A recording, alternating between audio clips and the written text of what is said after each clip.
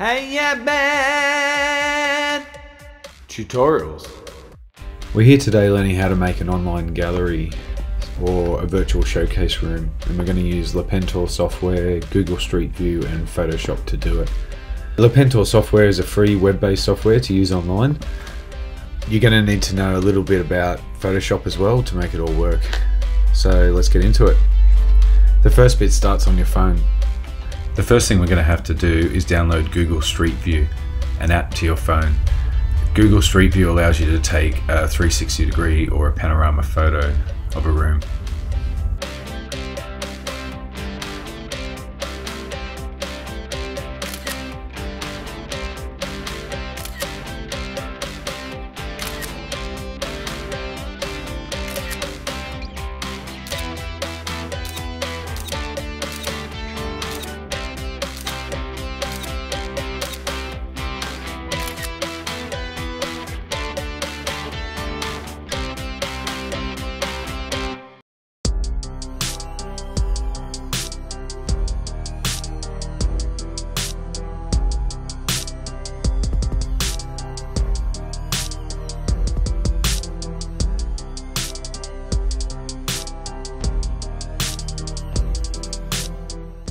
Alright, so let's just get into making the gallery now. So I've airdropped the photo to here. So what it looks like is a really long photo. So we can click on it and have a quick look at the JPEG.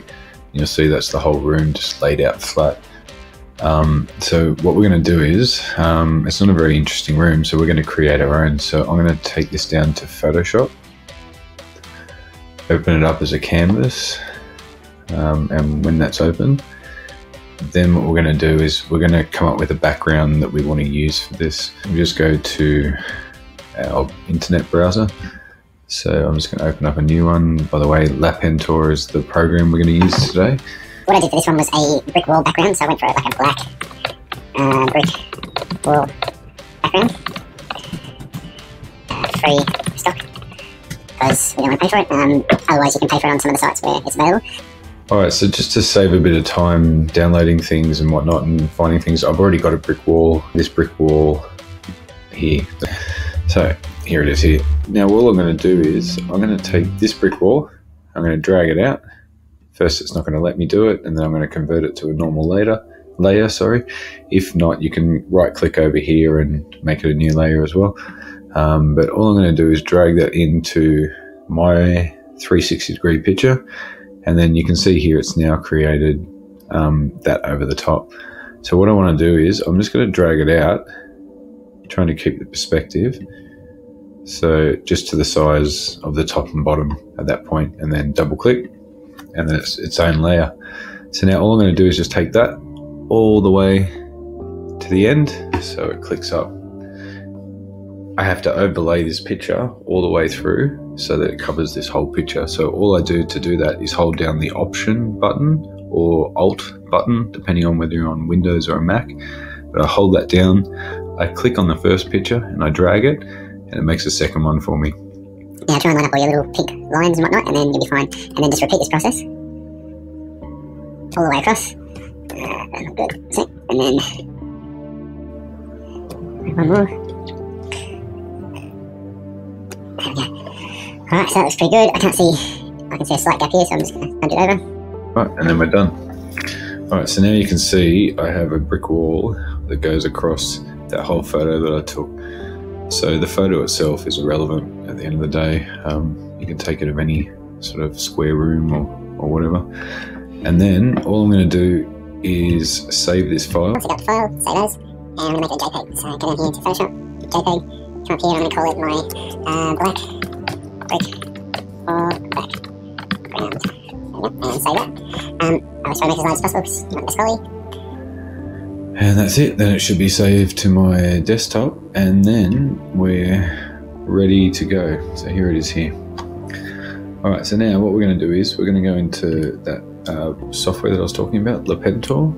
All we're going to do is we're going to press the plus button over here to start a new project. Call it whatever you want, so video, oops, and then click OK. Okay, and the first thing it's going to do is ask you to upload a pano. That means a panorama photos. So I'm going to click on this. Then I have to go to my, sorry, I've been doing another one for an art gallery. Black brick wall background. Okay, so this is the one I want, so I double click on this. It's going to import it for me. Okay, and now I'm going to click on the picture and then make a sphere. So I'm just going to make it a standard resolution sphere. All right, there we go, it's completed. So now I can just close this. If I double click over here, there we go, now we have our background.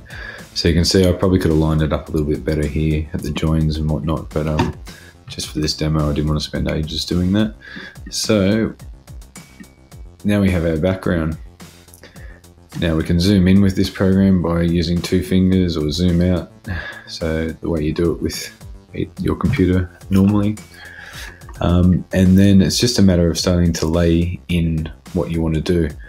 So for the background, what I can do is I can go in here and I can do a image hotspot, for instance, and just drop it in the middle here somewhere.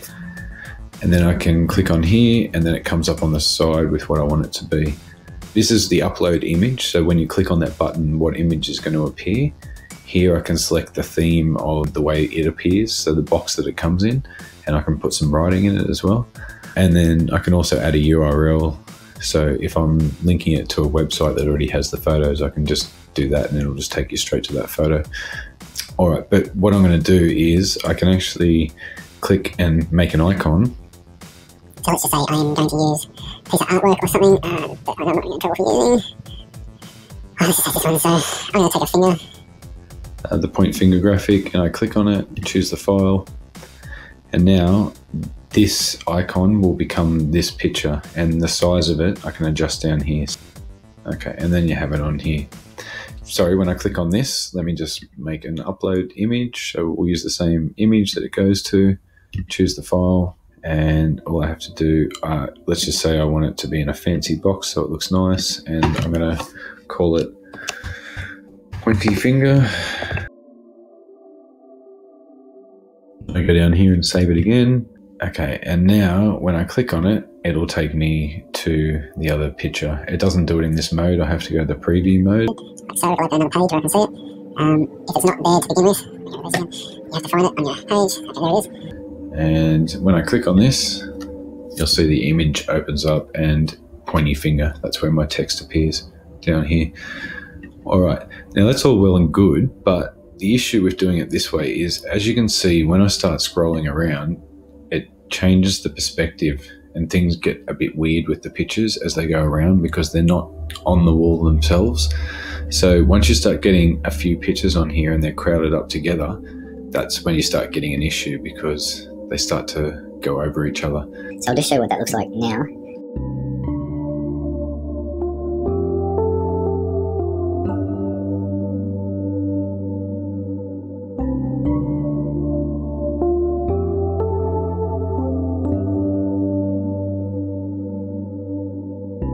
So now, as you can see, as I go around the wall, it just gets a little bit weird and I don't really like it. So you can do it that way and that's fine, and that just makes that picture the hotspot as you're going around. Let's just preview it so you can see it in reality. So as you can see, there you go. So your spacing gets a bit weird and stuff as you're doing it, but that's fine. But the way I like to do it is I would rather try and put these pictures in Photoshop first, so it's layered on there. So what I do is I go back into Photoshop here. I'm just going to move this over here. I'm going to bring in my pointy finger like that. Move this back. Okay, and now I'm just going to change the image itself to about, let's say, this size. Double click to make it right. All right, and then I'm going to put one here. And then all I'm going to do is just keep repeating this.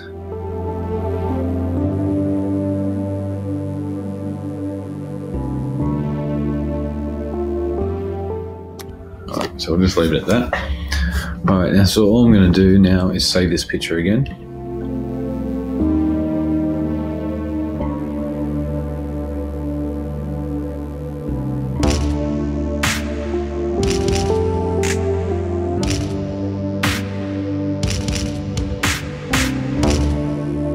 Alright, so this time, now when we go back into Lepentor, we're going to create a new one again, just so you can see the difference between the two. So if I just click back on this home button, it'll take me back to the beginning again. Alright, so this time I'm going to go plus. This time I'm going to call it finger 1. Go OK. And once again I have to bring the panorama photo, so we're looking for image with fingers on it. So click on this one, we're going to make it a standard sphere again. Just waiting.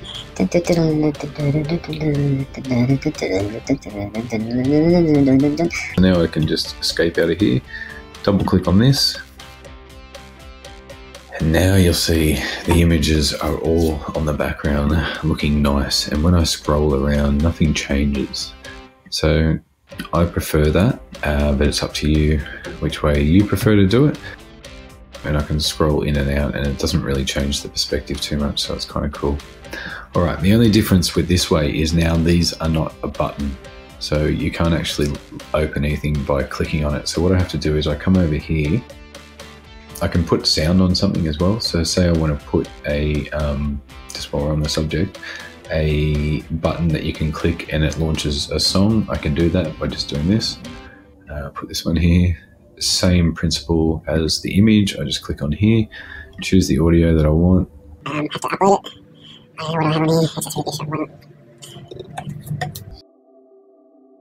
There we go. Click on it, choose the file. Yeah.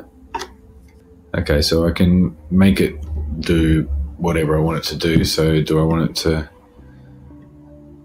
reach I don't know what that one does exactly, 180 degrees. I'm guessing it's got something to do with the icon, but the volume of it is here. So that's how loud it launches, autoplay on, loop, pause, you know, all those sorts of things.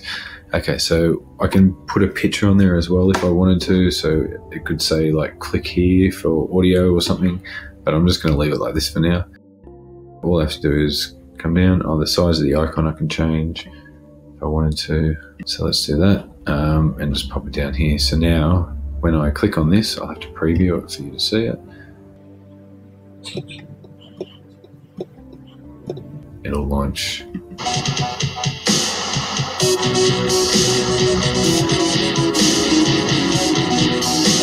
And then you can click on it again to get rid of it. You can see there, that's how you do a sound hotspot. I'm going to delete that now because I don't want it there. Just hit the delete button and it's gone. I'm going to put an image hotspot down here to say click here to view. So what I can do is with this, or if there's a video that you want to launch with it, you can do that down here. So you click on this one, it launches a video, an article, a information hotspot, or a URL. So all we're going to do though is we're going to come into image hotspot. We're going to put it underneath this finger. And then I created some for another thing that I was doing. So just going to go in here, go upload asset, go into, what is it, gallery virtual tour that I'm making, and there was one that said click to view. So I'm just going to take this one, and load it up, I'll click on that, choose the file. Okay, and there's my icon, so I'm just going to make it a little bit bigger so we know what's going on. Remember, I need to set the image that I want it to go to as well. So the pointy finger's not in here at the moment because this is a new project, so I have to go back to the beginning. And remember, the pointy fingers are on the wall now on the background. They're not actually an image that we've overlaid. So when I click on this, I'm going to choose file.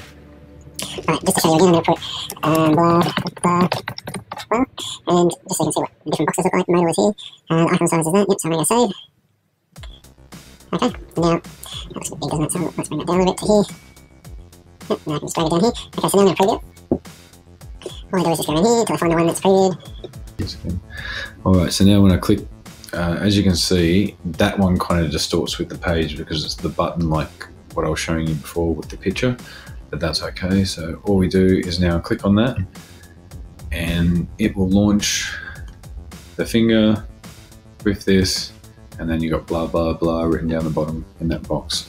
So to close it again, you can just click here and then we're done. Alright, so I hope that helps. That's pretty much the rundown.